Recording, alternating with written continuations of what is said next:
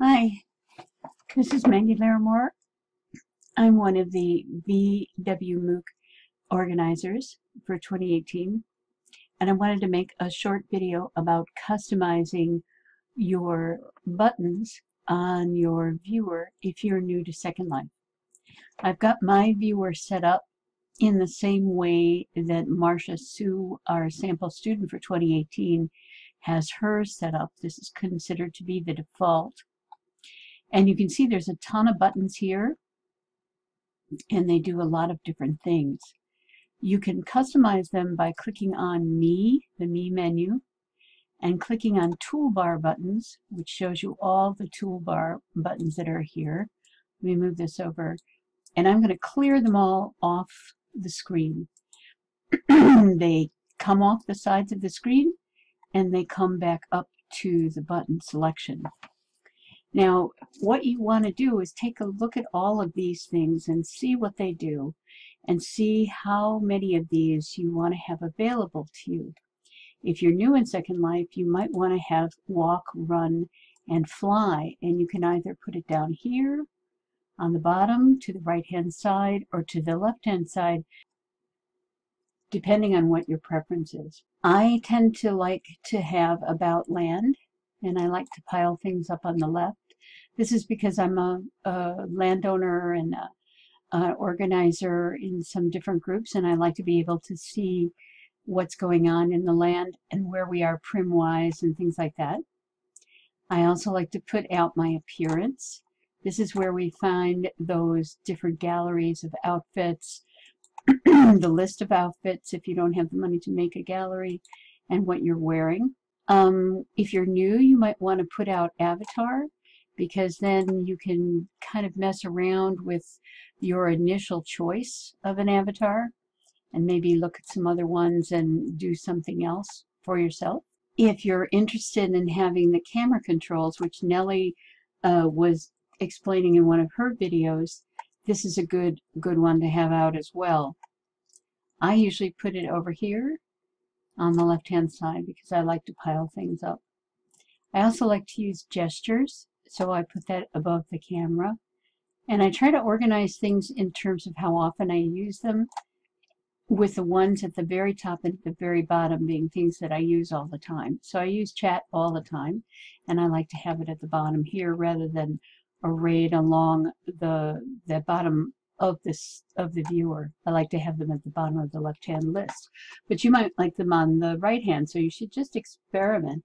Destinations takes you to the destinations that the editors are interested in. That's another one I like to have. You might want to have the how-to down here, or wherever you want to put it if you're new to Second Life.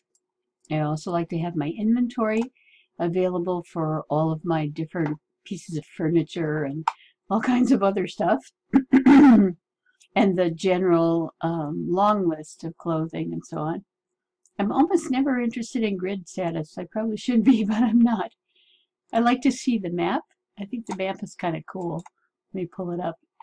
It shows you where you are, and you can zoom it from very close up to where you're sitting, to farther out, to where you can see the whole continent that we're on, and where you can see the entire, where you can see all of the locations in Second Life. You get a mini map that just shows your general area. People is where you find your friends, who's nearby, your friends, who's on, your groups, the ones you belong to, people who were recently around, and then if you've blocked anybody, the block list.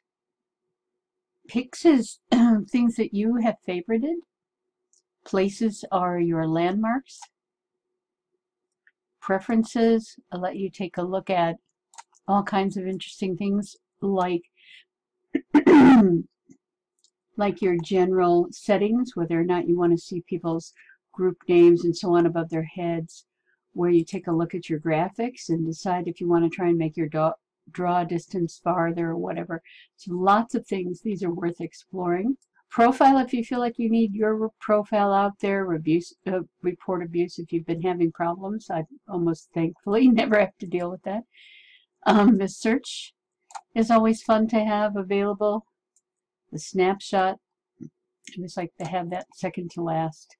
And I put speak in right above the camera usually so that it's easy to find. But as I said, you can put stuff down here. I typically don't put anything down there, and I can remove the button. You can also, if you really know what everything means, is just use the icon without the label. I like to use the icon for the ones that I know. If I was putting some of these other ones up, I would have the icon and the label. So this is a good thing to do. It helps you think about what you do the most in Second Life and have those buttons that will make that easier for you available. If you leave something off, you can always find it in the menu list. Like, for instance, this is the walk, run, fly button. Places button picks your profile, your appearance, and so on. So this is also a good thing to do, is explore all of these various menus and see what they do and what they have to say. So this was just a little way to tell you how to put this together, and I hope that will help you. It's kind of fun to do also. You sort of get an idea of what you like to do and what you need to have up there, and whether or not it's congenial to go to the left or the right or the bottom of the viewer, whatever works for you. Another thing that you can do is up here on the favorite bars, when you find a place that you go all the time or you need to go there frequently, just go ahead and open the landmark list, and then you take one of these and you pop it up and it appears on your list, and then the next time you have to go there, all you need to do is click on that. So that's kind of a cool thing to do. Did I put this up twice? Oh no, that's the display line. Anyway, so have fun exploring, and if you have any questions, ask any of us, and anybody in the class that you know is from an earlier time in the course. That's always a great idea. So see you in the course. Bye now.